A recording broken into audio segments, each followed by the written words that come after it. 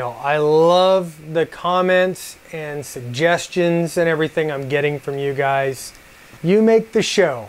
You really do. I hear some of you more experienced guys, and I want to make the videos for you guys too, but I'm hearing so much from so many new guys that tell me that they love what I do because it doesn't go over their heads. I'm trying to find that balance. Chameleon Antennas has sent me their brand new CHA-P-Loop. It's another magnetic loop. I'm going to do a review of it today. I'm going to do a full review, as full as I can do. Now remember, I'm not an expert. I'm just another guy sitting here in my shack that plays with ham radio stuff. So please, if you're expecting Engineer Bob to bring you a video, just do yourself a favor right now and flip past this. Go watch something else. But if you want to watch something that's a little bit entertaining and it'll give you some information about this antenna, stick around. Yeehaw! I'm going to do another shootout video. You know, this time I'm doing 3 magnetic loops. We're going to put together the Alex loop, the new Chameleon CHA-P-Loop, and a brand new redesign of the Alpha Antennas loop. Alright, let's put it right out front. I am no expert in magnetic loop theory, but I use them quite a bit when I'm traveling. I mean, this Alex loop has gone with me halfway around the world on dive trips, and I've made quite a few contacts with it. So imagine my giddiness when the guys over at Alpha Antenna and Chameleon Antenna asked me to review their magnetic loops. So before we start the shootout, I'm going to review each one of these antennas, and I'll let you know what I think of them. This week we're starting out with the Chameleon CHA-P-Loop. When I first opened this one up, I was immediately struck by the quality of the design. This telescoping selfie stick was very, very good quality for a selfie stick, and an ingenious design for the base. The tuning unit is large for a very ultra portable antenna, but the tuning on it is just fantastic. This knob is smooth. It is really like butter. The bottom of the grip has a nice hand grip and a threaded adapter for a tripod. The radiator is a rigid metal type, obviously machine bent and perfectly symmetrical. I like the way that they use that threaded nut on the top of the selfie stick to attach the radiator so you can have it adjusted and tight. So because you guys are my friends, I decided to bust this thing open and void my warranty. And inside, I was really surprised. Everything is double crimped.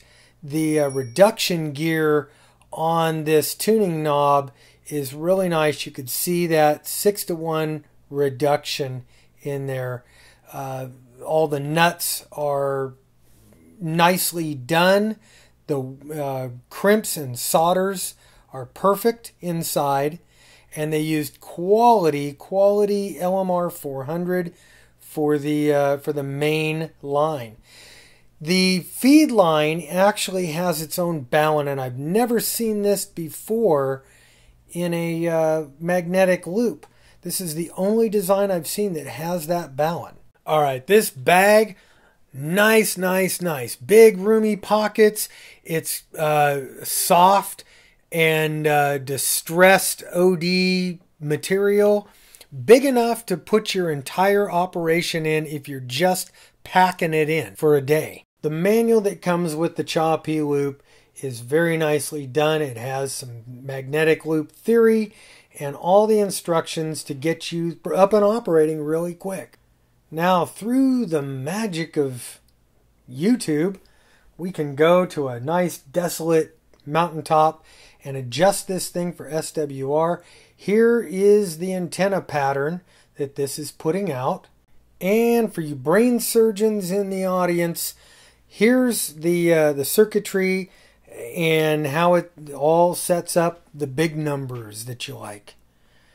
Anyway, here is my setup that I'm going to use to test this thing. I'm using my KX3. We've got a baseline here of SWR, and we tune this. By the way, this beautiful California weather. I'm sitting out here with the Chameleon PLoop. Gonna do some testing. And you can see, if I stick my hand in the near field here, you can hear that picking up.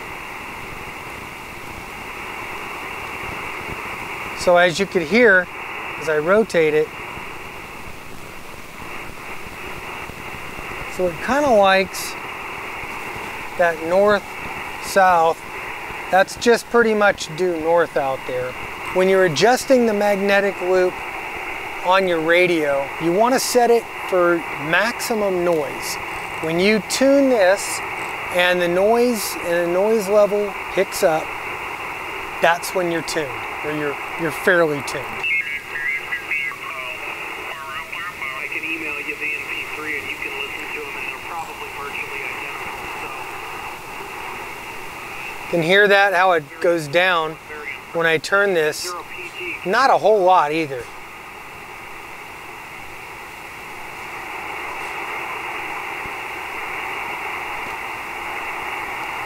So that's about tuned. I really like is the tuning knob here is at the bottom of the tuning box, of the transformer box. It's not at the top, because you see what happens when I come in here and I put my hand inside. It picks up, it changes the noise. So if you're tuning here from the top, you're getting into the near field of your antenna. I'm in the 20-meter band. I'm going to go hunt for some signals here. And it's just getting to about gray line here on the west coast. 6-to-1 gear reduction on this is very, very nice, because I've got to do a lot of tuning to get it to move. Which means once you get it in the ballpark, it's not this pinprick little minute movements to get it to center up and to get it to the fullest, highest tuning and lowest SWR. Huge, huge difference there.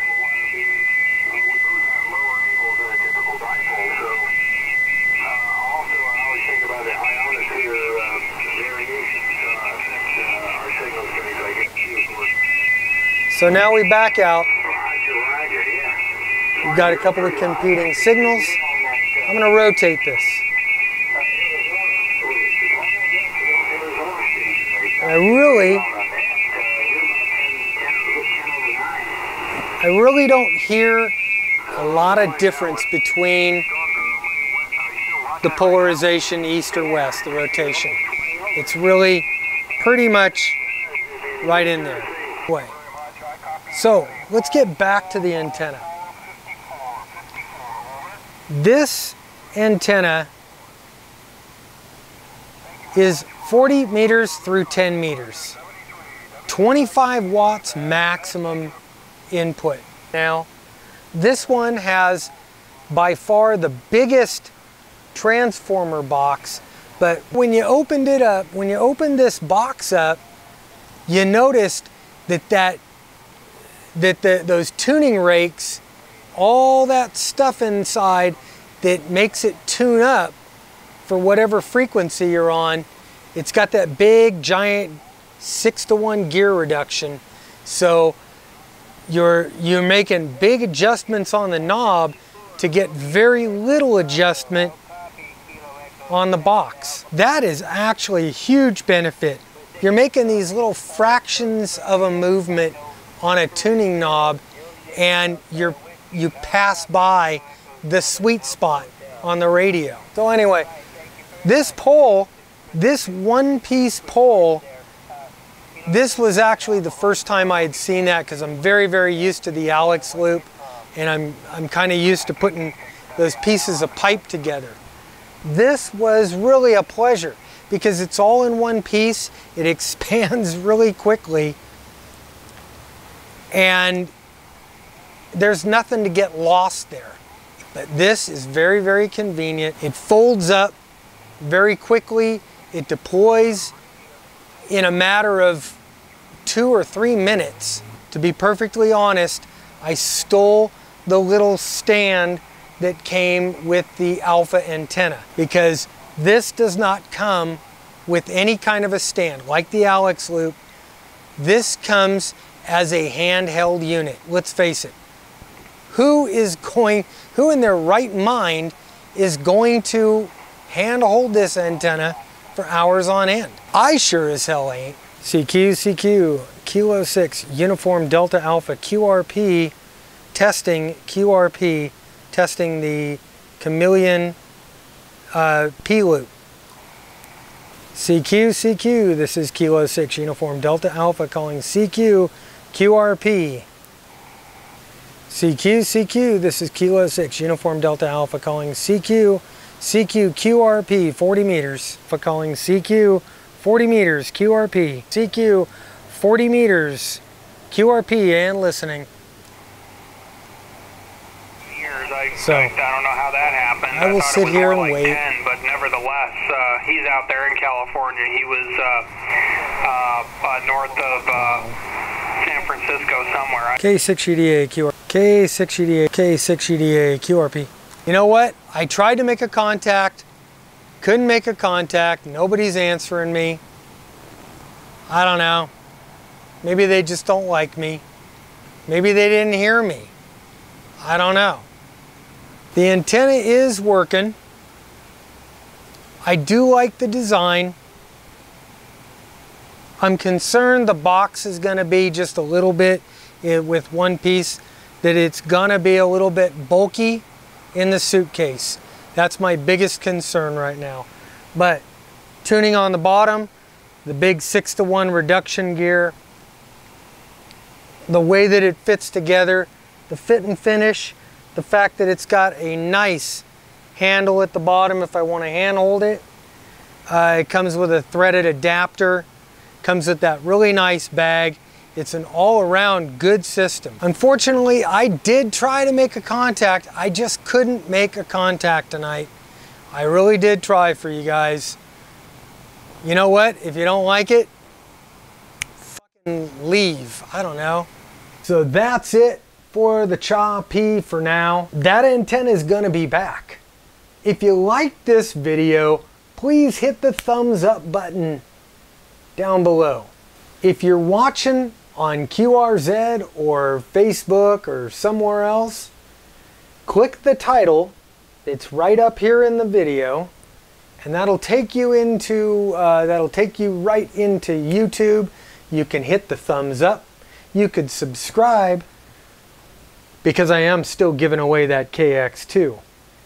But we don't need to talk about that. But I do want to say that, you know, the ham community generally helps each other out. And right now, there's 3,600 guys that are trying to get a KX2. And they need just about 1,500 more to make that thing happen. Oh yeah, the shirts are still available. Go to Indiegogo.com, order your shirt, and help me make ham radio great again. That's it. That's all I've got today. Thanks for joining. We'll see you next time. I won't be here next week. I'm going to Sand Mountain to take the Razor out and go four-wheeling. So I won't be here next week. But the week after that, I will be back. I am taking the KX3 with me to Sand Mountain, and maybe we can have a QSO. All right, guys, that's it for me this week. I'll see you in 2 weeks. I'm Bob, K6UDA, and I'm out of here. 7-3. Remote system linked.